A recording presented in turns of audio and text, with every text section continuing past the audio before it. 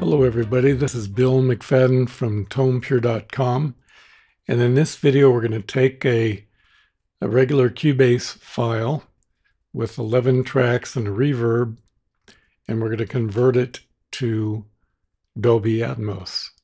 So the first thing we're going to do is create a group track. So we'll go to Project, Group, and we're going to make it a 714, and we're going to name it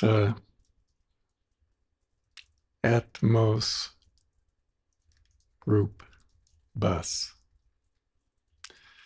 Now, one of the things you need to make sure for this to work is that your DAW has a buffer size of 512.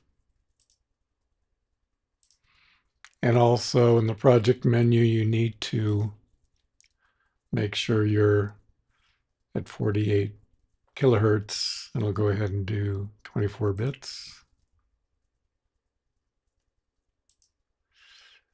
Okay, so this is the track we're going to convert. So let's go ahead and play it through.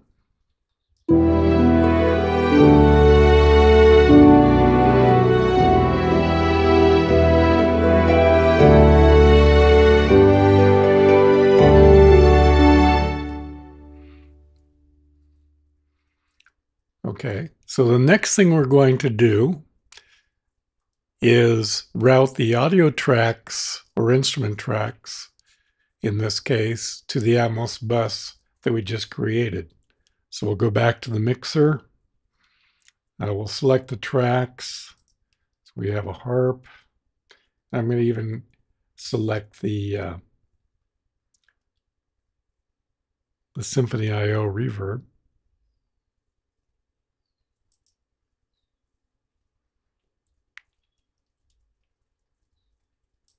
So I selected all those tracks. Then we're going to go and link them, quick link. Then we'll go to the routing and we'll change it to the Atmos group bus. Okay, so that's the next step. And then, notice that our panning changed when we did that.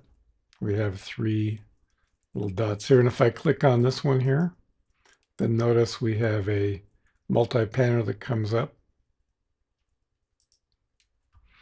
Okay, so the next thing we're going to do is insert the Dolby Atmos plugin in the Atmos bus. So here's our Atmos bus. So I'll just search for Dolby. Renderer for Dolby Atmos. Okay, so we have that taken care of now. And then we're going to go to Project Menu and select the ADM authoring for Dolby Atmos. And in this one, we'll hit the drop-down menu and select Renderer for Dolby Atmos. Okay. Now we are ready to add our bed and objects. So the bed basically doesn't have any positioning like the objects do. It's sort of static. And since all we have is stereo tracks, we'll go ahead and input a stereo bed. In particular, I'm going to choose the reverb itself as the bed. And then as far as the objects, we have 11 of those. We'll make those the instruments. I'll go ahead and bump that up to 11. And then add those objects. And then we will go ahead and start selecting them. So I'm just going to go from top to bottom. We have a soft piano, a horn, and notice they'll say in use after we select them.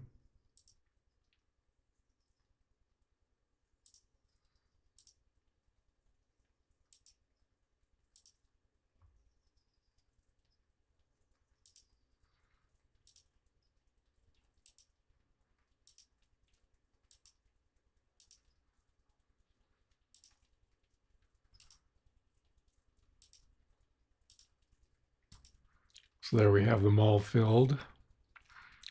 And the next thing we're going to do, now that we have the beds and the object, or the bed and the objects, we'll go ahead and position the objects. So say we click on the harp, and this multipaner comes up. If I click here, I get the rear view. Here I have the top view. So let's go ahead and position the harp to the left. Actually, I can move that away right there.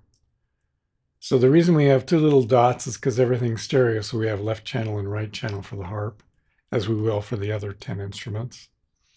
So we've got the harp on the left of our theater, the left front. Okay, then we'll go ahead and move to the violin. Oh, I have everything linked, so we're doing everything at once. Let's unlink them. Okay, so now going to now we're at the violin. You can see right up here, violin 1. And we'll go ahead and move that to the right.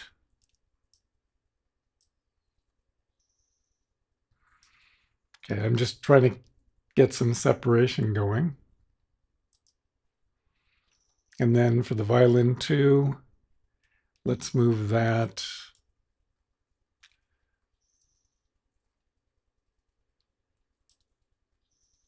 to the middle there. You can better see here in the grid, we're in the middle. So we've got the left and right front. Now we're working on the mids. And let's do the viola. And we'll move that to the mid right. And then we have the cello. Let's move that to the rear.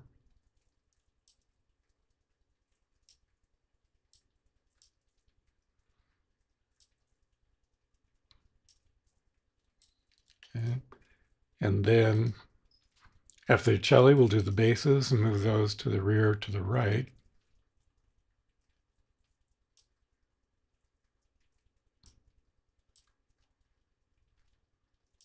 There we go.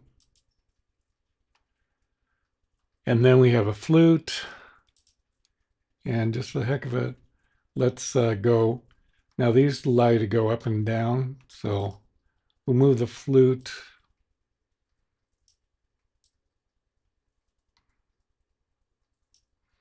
to the top left. You can see here, we've got the flute on the left at the top. And then we'll go ahead and move the B-flat clarinet to the right.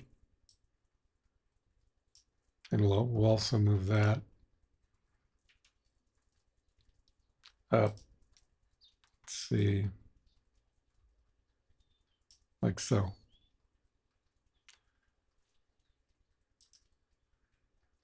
And then we have a bassoon. Let's go ahead and move that up as well.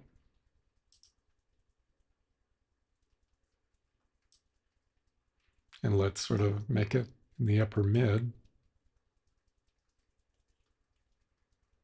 Keep a little separation showing here.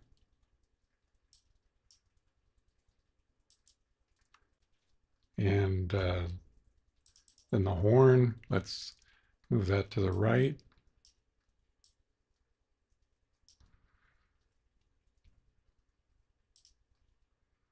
And let's move it into the middle upper room, just to get spatial separation. And then the piano, last instrument, let's move that to the back.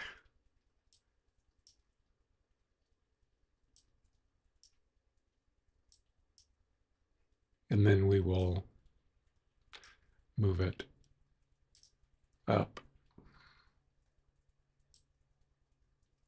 Actually, just for variety, let's go ahead and have one channel to the rear right and one channel to the rear left.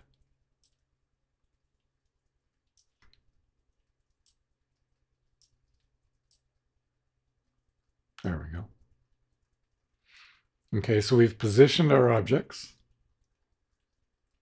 So now we are ready to, let's go back to the ADM authoring for Dolby and export it because we have everything moved.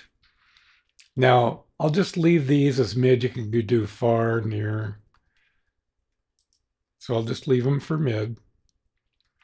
And then we'll go ahead and export the ADM file. And I'll go ahead and export it. Actually, let's call it 6122.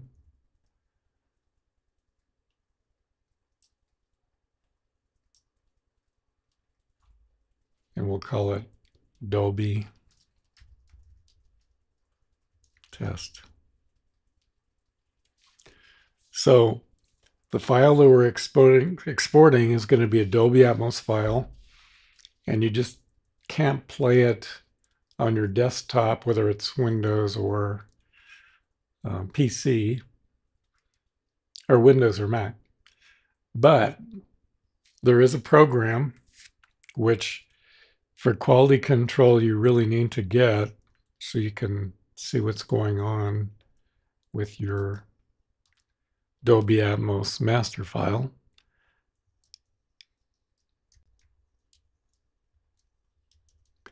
And that's called the Dolby Atmos Renderer. It's by Avid. It's part of the Dolby Atmos production suite. There's also a Dolby Atmos Master suite, which is 3 times more expensive, or more than 3 times as expensive. So I've invoked the program. I'm now going to open the master file that we just created in Cubase 12. And notice I can then play it here. Actually,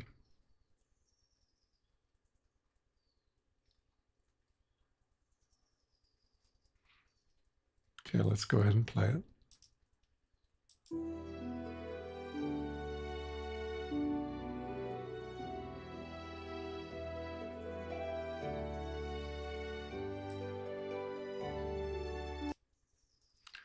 So as it was playing, if you've noticed all of those positions that where we positioned all the various instruments, they all show up.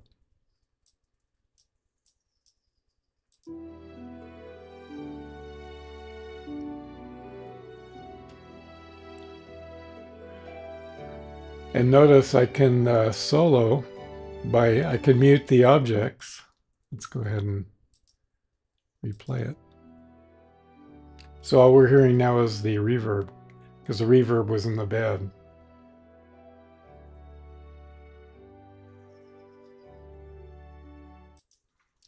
Now I'll mute the bed, and then let's play it.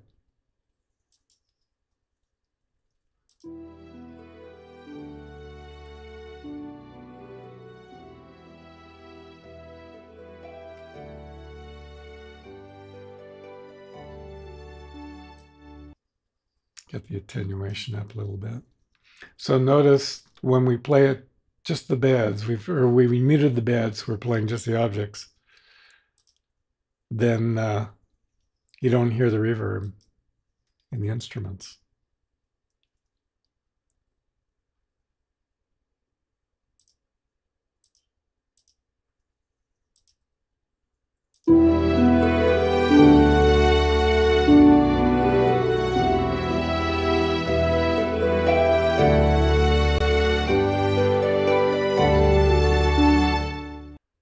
Okay, now width.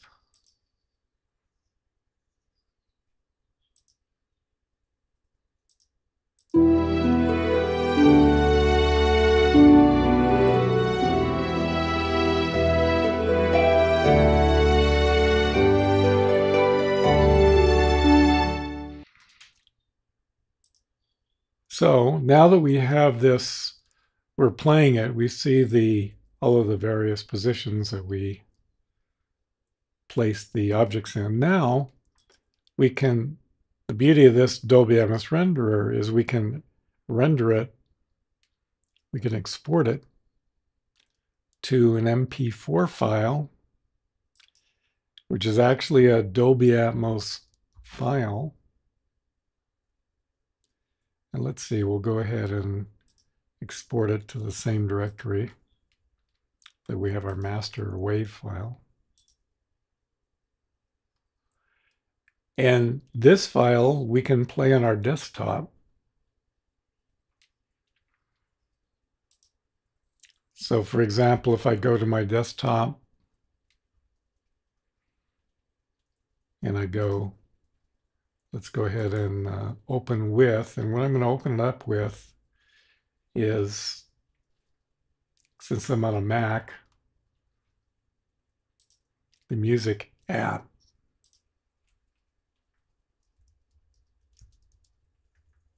Actually, music.app.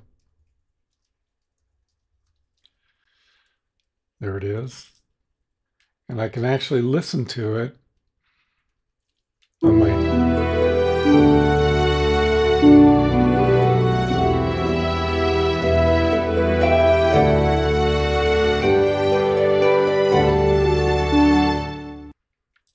Now, not only that, but now that we have this file exported, I can then go over to my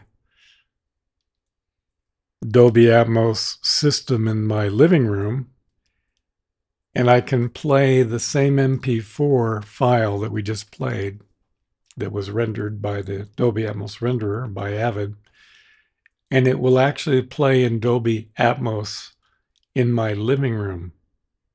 So I will hear all of the positioning that we did of all of those various instruments. And you could also send that file to various other media like Apple Music, Tidal, and other music distributors, and actually convert your music to Dolby Atmos to play on those systems. And it's becoming more popular. Logic Pro X now has Dolby Atmos built in as well. But anyway, this is just a fairly quick video to show you how to get started with Dolby Atmos, and I hope you enjoyed it. The instruments that were being used were from the Prime Edition of the Vienna Symphonic Library. So I will leave a link as to how you can purchase those if you want to get a fantastic library and get into the Vienna Symphonic Library world. So this is Bill McFadden signing off from Tone Pure Music.